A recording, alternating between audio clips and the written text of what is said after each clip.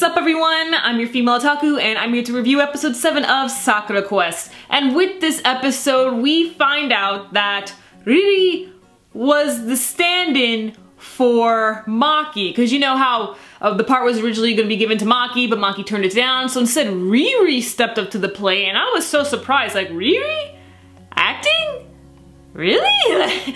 That really took me back, huh? Well, she stepped in, but didn't really do so well, as to be expected from an amateur, and especially a yandere like herself. They're not exactly known for their acting skills, okay? But, you know, Maki, she was heading back, decided to take the part, but then she stopped herself and was just like, you know what? If I stop Riri right now, then she'll never want to perform in front of people again. So she let Riri finish, but Maki did give some advice to her, and that was really cool of her to do. And later on, you know, well, throughout the episode actually, Maki is just thinking about how she feels about acting, if she just likes it or if it's her passion and she wants to continue to pursue it. And you know what? Her family really wants her to go on with her acting career. They believe in her. Her father even helped her out, even though her and her dad don't have the best of relationships at the moment. He still helped her out by getting her a bunch of extras for the film. And you know, her brother is always there to help her out as well. Heck, even the dad even gave Maki a tape to remind her how great of an actress she is, or how she's been interested in acting ever since she was little, and that only her father could look at her. Like, that's so sweet. That is so incredibly sweet. The father was just supposed to film the entire school play, but instead all the focus was on his daughter. That's so cute. Aww. Meanwhile with Shiori, we find out that yes, the house did belong to someone who died, which we all pretty much knew. I even stated it last week. But what I didn't know is that it was someone completely unrelated to Shiori. This wasn't Shiori's grandmother or some aunt or any other relative who lived in that house. No, this belonged to just a really kind old lady. And the old lady told Shiori stories and even took her measurements and stuff. And that's pretty much something that like my family would do. So I can see why Shiori is so attached to this house and, you know, the old lady and stuff, because she's practically, that old lady was practically like a family member. And yes, it is true that the owners of that house did say that it was okay to burn it down, but Shiori just didn't want to go. She took it upon herself to say, like, to tell a lie, saying that she couldn't get in contact with them when really it was all okay.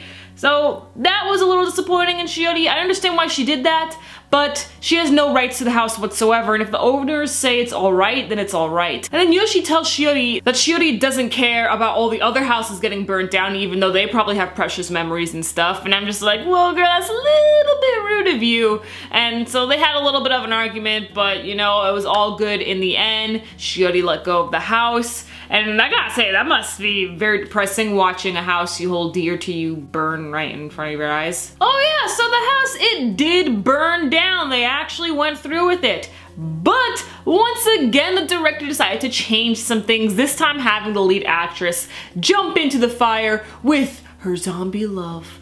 But it was pretty dangerous, you know? And even though the actress was willing to do so, Maki, she decided to take over because, you know, the actress's agency was a little sketchy on this. They were just like, it's really dangerous. I don't really think you should do that. I mean, I know it's great, you want to do this, but we don't want you to do this. So Maki decides to step in and she goes through with it. So it's really awesome to see that she is willing to take chances now and she's going to continue to pursue her acting career.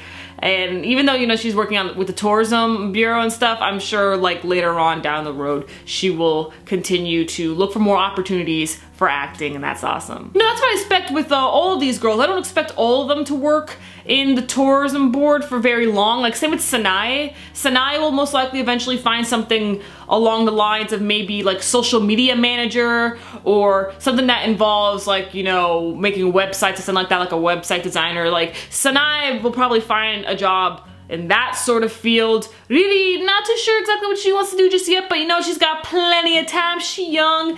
Yoshi, she may stay in Manoyama, not too sure about that. I mean, she is liking Manoyama right now and she likes helping them out, but this is only for a year so far, so I don't know if she wants to renew this or not, but we'll have to see.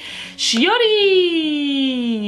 What does she want to do? Okay, you know what? Scratch that. I really only know that Maki and Sanae will probably find other jobs and won't really stick with the tourism board. A few other things before I end this review. One, I love that English song that played during this one montage when Maki was just walking around her neighborhood and looking at, or really like reminiscing about her past self, her younger self, waiting for new opportunities for acting and practicing acting. Like, that song was fantastic. I need that on my phone. And the other thing that really caught my eye was when the little kids were being so bratty to Sanae. The one freaking kid, oh my lord, the one kid actually goes up to Sanae, smacks her booty, and then all the kids make fun of her for having a big butt. And I'm just like, is this really happening? I mean, that stuff does happen in real life. Heck, that's even happened to me back when I worked over at a summer camp 2 years ago. I know that feeling. It fucking sucks, man. But Jesus, I've never seen anything like that in anime before. I mean, obviously I've seen bratty kids in anime, but nothing like that.